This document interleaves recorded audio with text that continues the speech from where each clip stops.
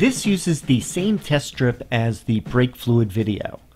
The difference is that you use the other side of the test strip. It has two different color scales that you use to compare to the coolant in your car.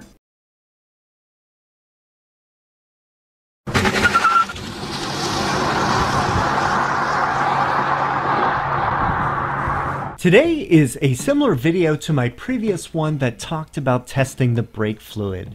It is a little bit more difficult to do this test. First, I have to remove the front tub to get access to the coolant tank. First, remove the maintenance panel, then the HVAC intake duct on the left-hand side. As with most Tesla screws, you need to have a 10mm socket either on a wrench, ratchet, or screwdriver. The first two are located inside the grocery hooks at the top of the tub. The next two are located under the mat, if you do have a mat in your frunk. Here you can see them on the left and right hand sides. Let's remove those two now.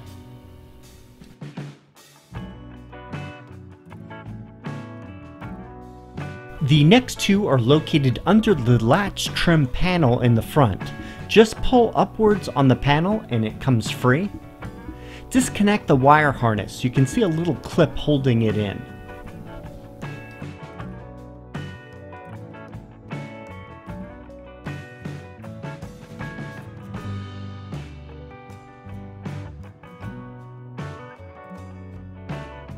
Here you can see where I'm safely parking all these parts while I'm working on this. Here are the two bolts located under this panel. Now take these out.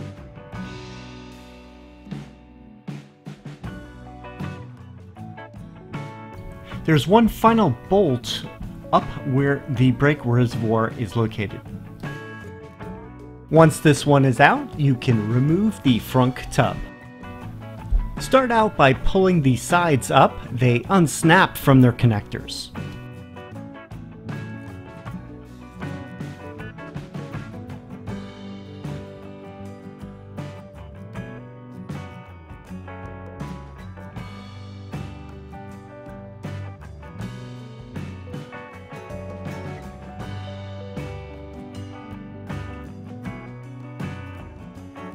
Now it's free to move out. With the tub out of the way, we have clear access to the coolant area. This is the testing kit pouch, and it shows the instructions on the back. The picture of the test strip on the bottom shows the side with two color patches is for the coolant testing. This is what the strip looks like when it's removed from the foil packaging. Remove the coolant cap. Make sure it is clean so that nothing gets into the tank.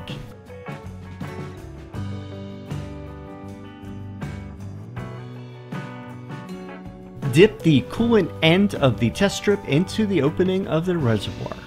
The instructions say that it should be below 140 degrees Fahrenheit.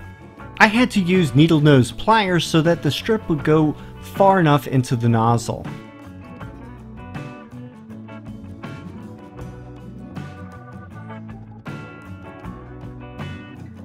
Once it makes contact with the fluid, remove it and shake off the excess. Wait 30 seconds. While waiting, quickly put the cover back on to keep any contaminants from getting into the tank.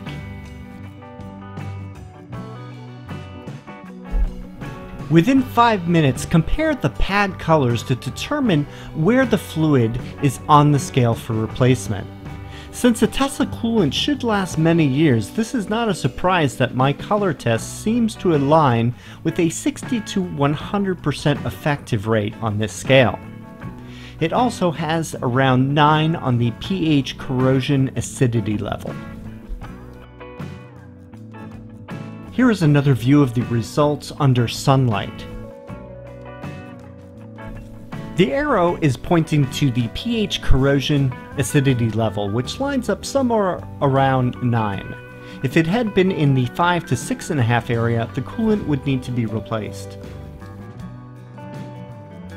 Now the arrow is pointing at the freeze boil point glycol percent. The test results are somewhere between 60 and 100%.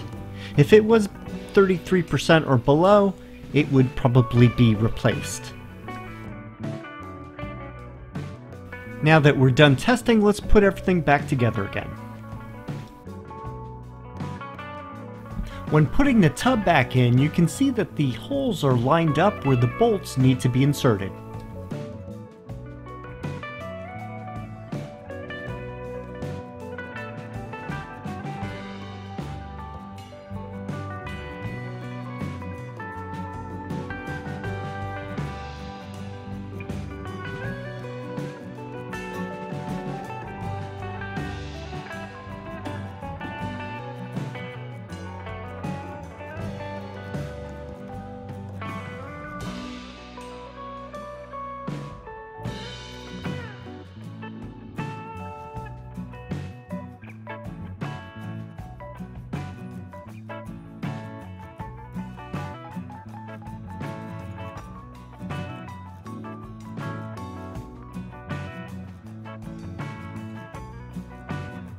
Be warned that Tesla recommends not to open the coolant cap and not to add fluid. Personally, I feel that to do this test will not cause any damage, but please consider this a warning. Also, since Tesla doesn't recommend intervals for servicing the coolant, I feel the owner has the right to make sure everything is okay. On the other hand, I would leave it up to service to actually replace or refill the coolant fluid.